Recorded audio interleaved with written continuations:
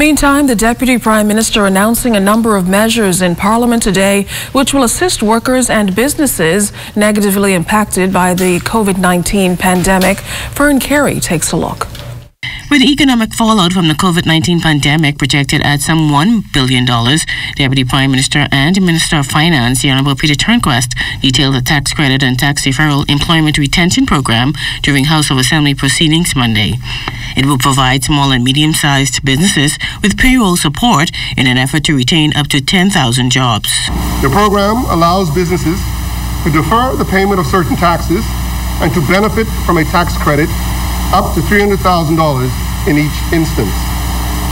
This accommodation is specifically to provide businesses with cash flow to preserve current employment levels. Businesses will have to commit to utilization of the tax credit solely for the purposes of covering payroll emoluments.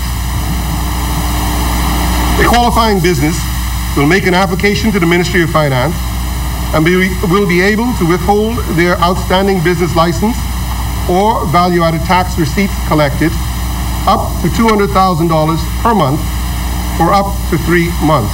The Deputy Prime Minister said the government is budgeting some $60 million over the next 3 months to facilitate the initiative. To qualify, the business must have a minimum of 25 employees. The qualifying amount for a participating business cannot exceed its non-executive payroll for the relevant period. Companies must commit to retaining 80% of their staff count as of February 2020.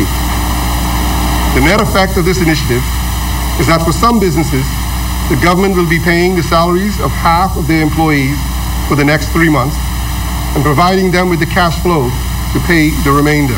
Meantime, the social assistance program has also expanded to aid workers who have been laid off or are on reduced work weeks. NIB has fielded some 7,000 emails related to unemployment benefit claims. The sheer number of applications has put tremendous pressure on NIB's resources, both from a financial and operational standpoint.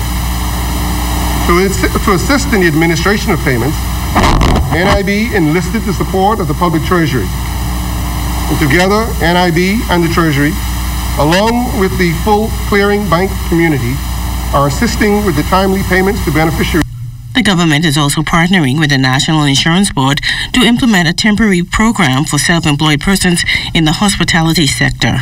In addition, some $1.8 million has been allocated to assist family islands with any COVID-19 related expenditure. Fern Carey, ZNS Network News.